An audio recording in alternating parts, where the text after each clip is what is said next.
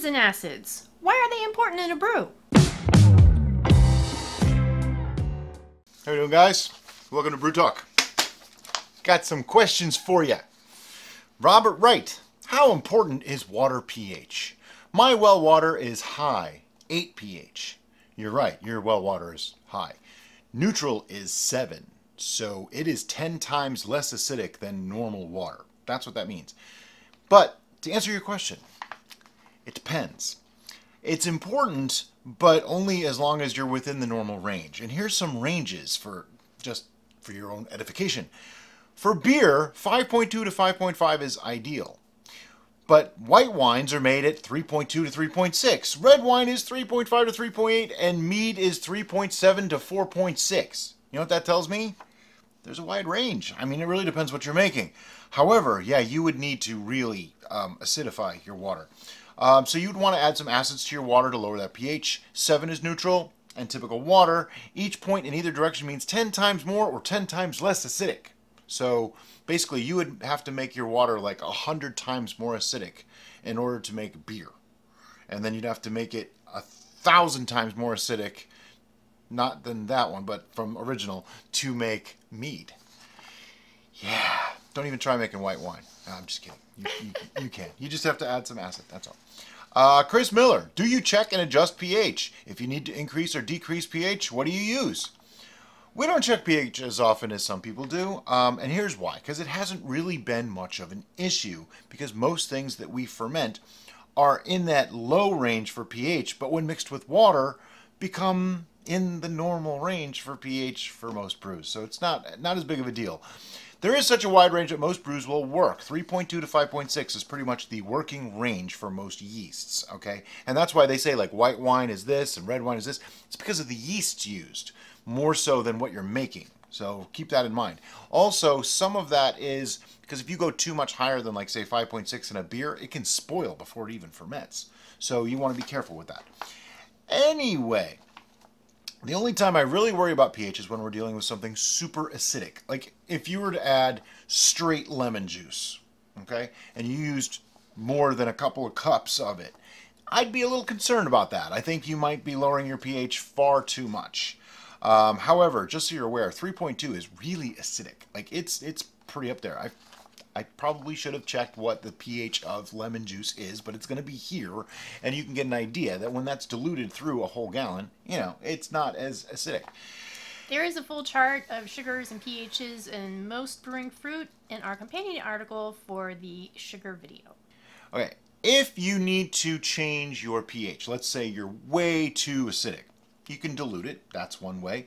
That is probably the best way. It also works for if you're far too basic, but it's so much easier if you're too basic to just add acid, because like if your water's say at 8 and you need to go to 7, well, you could dilute it and it'll get there eventually, but you have to dilute it a lot, or just add some acid and it'll drop a lot faster. That's a whole lot easier to do. Starry Chloe, does CO2 gas increase the acidity and lower the pH enough to stop fermentation and kill yeast?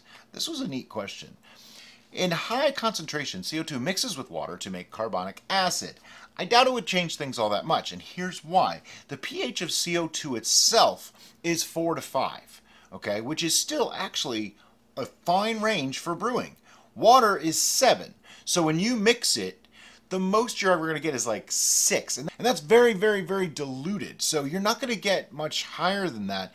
And as far as getting lower, it's never going to go lower because you're mixing it with water, which is more basic, so you're actually reducing the acidity. I think I answered that question. Nick Franz, is there a video explaining tannins and yeast nutrients? You're watching it. Well, not the yeast nutrient part. That's another show. Richard Joyner, do cacao nibs add tannins? Yes, though there are tannins in most fibrous things, and even after the process used to make chocolate, the tannins still exist. And that's a funny thing about tannins. They stay through cooking. And that's why, like, even in making beer, even through the boil, the tannins will still exist. How much you're adding is probably negligible unless you're using a lot of nibs. By a lot, I mean like half a pound in a gallon of must or something crazy like that. Hip B. Catherine, would the T tannins work if one did it during secondary? Absolutely. Adding the tea in primary is really just to simplify things. It also adds a little bit of nutrition. I actually said a wee bit of nutrition here. A wee bit of nutrition, very little is added that way, but it is something. A lot of people think we add tea for flavoring, but it's actually for tannins, which increases mouthfeel and how the whole brew tastes to you, really.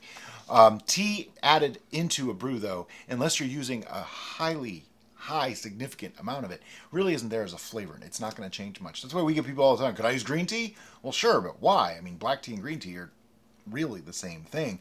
You're not changing the flavors. Now, if it's just because I have green tea, cool, go for it. But it's really about getting the tannins out, that puckery mouthfeel thing. That's what we're really after. Derica. Yes. What do you have for us today?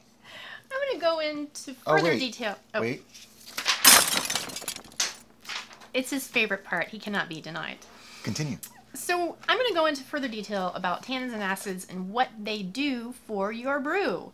Those are really good questions on very specific things. This is more generalized. There is going to be a companion article for this video as well. And a test at the end. No, there's no tests. Oh. We don't do that. That's okay. Where you can see some charts and more information on tannins and acids and where they come from, because it's very involved. There's a lot of information. There is.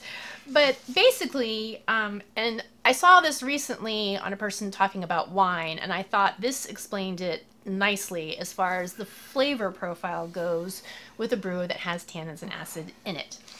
If you think about the base of the brew as being the rounds, the flavors that round the brew. So that's the fruit notes, the sweet notes, all those are the meat of the brew. Where tannins and acids come in as the angles. They're the sharp notes. They're the bittering and the sour and the tart that liven and brighten up the brew. So if you only have the rounds without the angles, your brew may taste a little flat and one note. But wouldn't it be round and not flat? Where if you add in those angles, then you have sharpness. And if you think of it like in a musical composition, it's more complex and it has a lot more variety in the melody. Well, that's part of adding complexity. Yep. Yeah, different kinds of flavors Yep. coming together, not just different flavors themselves, different types of flavor components. But tannins and acids do more for your brew than simply make a more complex flavor profile. So they also help with preserving and keeping the color of the brew. So acids in particular are going to keep that color to make it more vibrant, and they are also going to protect your brew from bacteria. A more acidic environment is not going to allow those bacteria that you don't want in your brew to even get a hold on it. In Jeremy Zimmerman's book, Make Mead Like a Viking, which we really enjoy. It's a fun read. If you haven't read it, I would recommend it, and there'll be a link to it on the description below.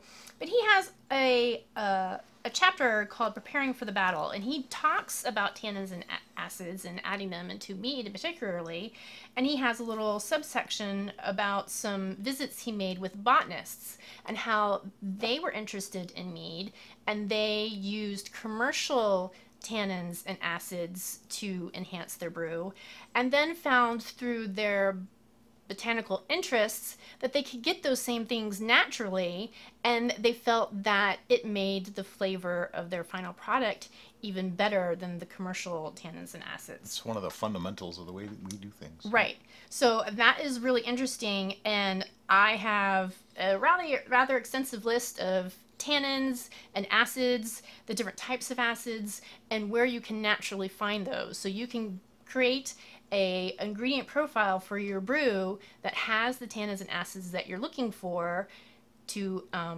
include in your brew, but also because all these things are natural, they are going to act as nutrients, which was in one of your questions, for your brew as well. So you get the full effect of all the things you want to add to your brew naturally without having to resort to chemicals. Doesn't come in bottles.